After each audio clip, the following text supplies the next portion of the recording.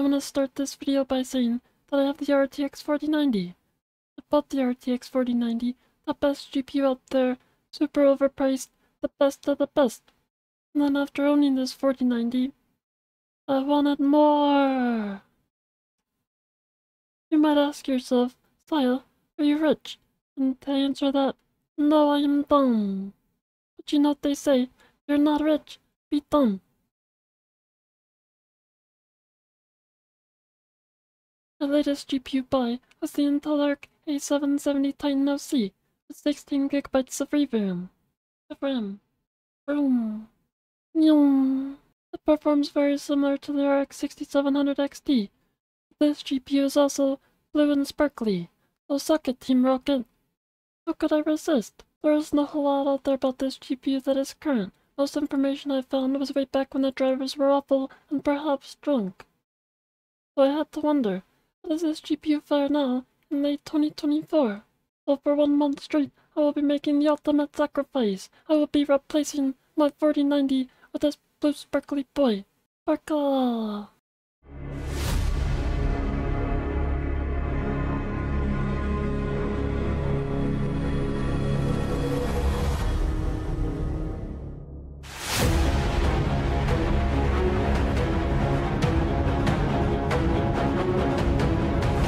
Our intent is to talk directly to the consumer, directly to the gamer. What I want is a true, viable other option for gamers, and I want you guys to come in and be the good guy. The gameplay is fluid, it's very, very smooth. It's a great way to showcase what the ARC architecture can do. We're not just building chips, Ryan. No, not just chips. We're doing the whole enchilada. You can't talk about GPUs without talking about gaming. But what's happened the last few years? They've just gotten super expensive, and we don't think they need to. Today, we're about to fix that.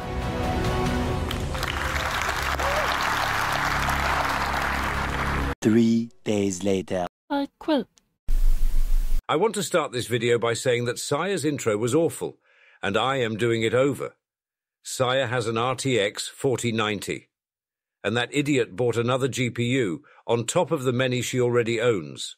You might ask her, Saya, are you rich? And to that, both her and myself can agree, no, she is just very dumb.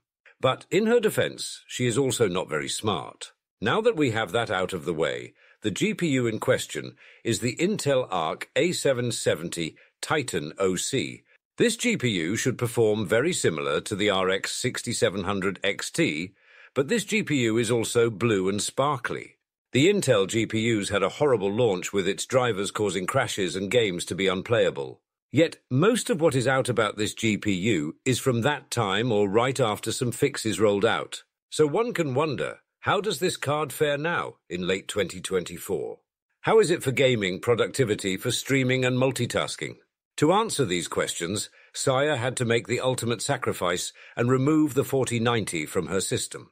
For 1 month, for the sake of knowledge and science, I will be testing this GPU while Saya goes and does whatever it is Sayas do.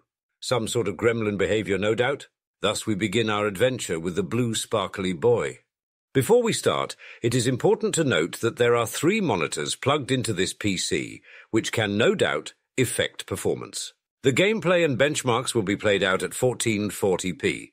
I will have Chrome open on another monitor and OBS to record as to fully simulate how Saya will use this PC. I don't see much point of some benchmarks where you shut everything down and run nothing but the game itself. It just doesn't seem realistic to how most gamers use their PCs and what results they may get. Most PC use is not in that sort of sterile environment. While we are at it, it is worthwhile noting some of the specs of this computer. Worth noting are as follows. 1 Intel Arc A770, Titan OC 16GB GPU, 1 Ryzen 7900 X3D CPU, 64 GB of 6000 MHz RAM, and 1 very determined Kirby. That last part is very important to the integrity of the system. When recording Cyberpunk through Streamlabs OBS, there was a noticeable hitching in the recorded video, as well as the preview on OBS. I am using so much of the GPU it cannot handle the game, plus encoding the recording. However, even swapping to AMD's HW-H264 encoder or the H264 encoder that uses the CPU, the issue did not go away. If this is happening while recording, that means this issue will also happen while streaming. Thinking that maybe it was an issue with Streamlabs OBS, I switched to regular OBS, but the frame hitching did not go away. I went back to Streamlabs and tried playing around with some settings. What I did notice was this. If I tabbed out of game and over to OBS, the hitching stops. But the second I click back onto the game, it starts again. I am at a bit of a loss as to why this is taking place, as the GPU utilization does not change, and yet tabbing over lets it record smoothly. All was not lost, however, as recording from Intel's Arc Control, there was no issues. Finally, some good news for the A770. Recording World of Warcraft was a mess until I turned OBS to record at 30 FPS and not 60. However, no matter what I did, streaming WoW was an absolute shit show. There is no other way to say it. While the game itself performed fine while streaming or recording in terms of stream and video quality, both the stream itself or Sire's vtuber program would suffer and lag and drop frames. Nothing about it was a smooth experience. Yet, once again, tabbing over and out of the game window allowed for a smooth stream. Very useful if you enjoy watching your own streamed game and not playing it. I tested the playability of World of Warcraft while not recording. In the most populated spot in the city of Dornegal, and on max settings, the A770 got around 58 to 60 FPS, and up to 90 FPS outside the city. Temperature-wise, the GPU was sitting at 60 Celsius. For reference, the 4090 gets around 80 to 111 FPS in the same spot of the city.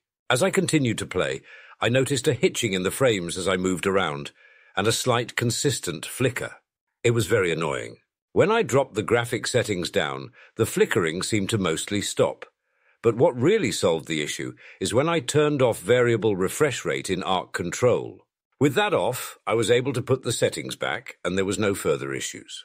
Overall, I never saw the GPU temperature go above 61 while playing. After I got the settings figured out, it was an enjoyable gaming experience.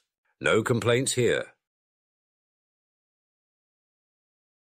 So far my thoughts on day one. I am not a fan of the A770 as a creator, but perhaps it is just the ungrowing pains of downgrading from a 4090.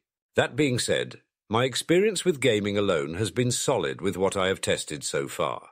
I was also pretty impressed with the benchmarks on Cyberpunk. All ultra settings and no ray tracing or frame gen, and it's very playable.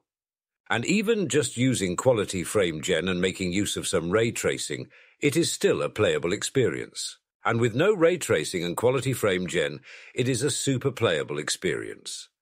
While using Intel Arc Control was a better experience than recording World of Warcraft with OBS, I was still getting frame drops from the recording. Even though my in-game experience was smooth, I had to drop the recording's resolution from 1440p to 1080p, and that helped a lot, but I still could not find the sweet spot for fully minimizing the impact of frame loss while simultaneously recording in the best quality I can. Regardless of the horrid quality of the recordings, the gameplay itself did not drop frames as the recordings did. The GPU streams just fine. The issue I ran into, though, was as soon as Sire tried to stream, plus use a basic VTuber model, everything fell apart, and so many frames were lost for both the game and VTuber program. But once again, the actual gameplay did not suffer while this was happening. Also, strangely, I switched the VTuber program to run off the iGPU of my CPU, and that worked fine until I tabbed into the game. Then the utilization of that iGPU went to 0%, and the Intel GPU seemed to take it all on again, producing the same ill effect of many frames being eaten, possibly by Sire. And again, strangely, when tabbed over and not in-game, the stream ran at full frames. This happened both while using the iGPU and while only using the A770 to run everything. Both the game and the VTuber avatar looked fine, but the second I interacted with the game, it all died. Even turning the graphics down seemed to make no difference for the Sparkle Boy. This same effect would even take place in game menus, as was the case in Cyberpunk. Puzzled and wondering if I was just expecting too much from this $300 GPU, I tested again with my RX 6700 XT, and to my surprise, it had no issues streaming the game and Sire's avatar. It had no issues recording with OBS, and the AMD recording software also worked flawlessly. To sum it all up, if I was only playing games and was not recording or streaming at all, I could recommend the Intel Arc A770 Titan OC for $300. Except I can't because the RX 6700 XT and the RX 6750 XT go for around the same $300 price point and work much smoother. It is strange because on paper, the A770 has some amazing specs.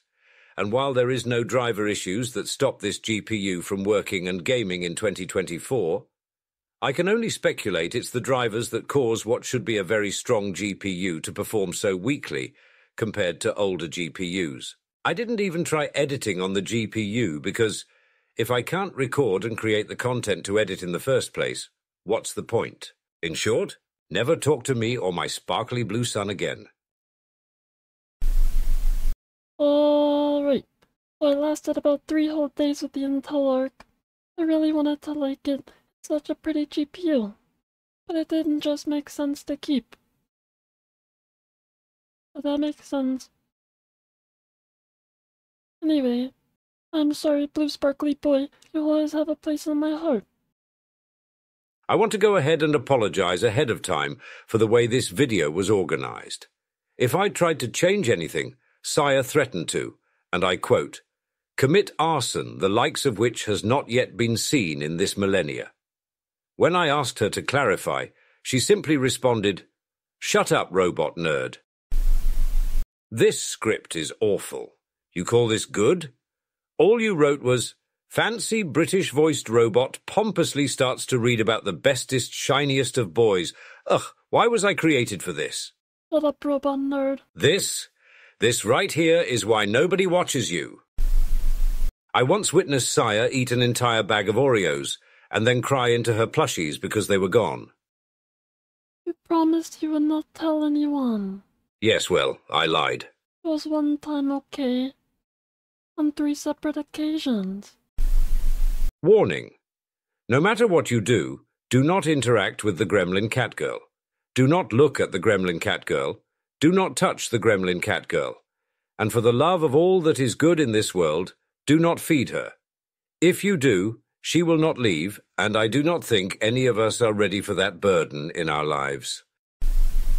If we all try very, very hard, then perhaps we can try saving at least a brain cell or two from whatever it is that Sire has created here. I am cheering for you all. Make sure to like and subscribe or Sire will get very sad. And I just do not have enough of a charge left to deal with that right now. Thank you all so much for watching.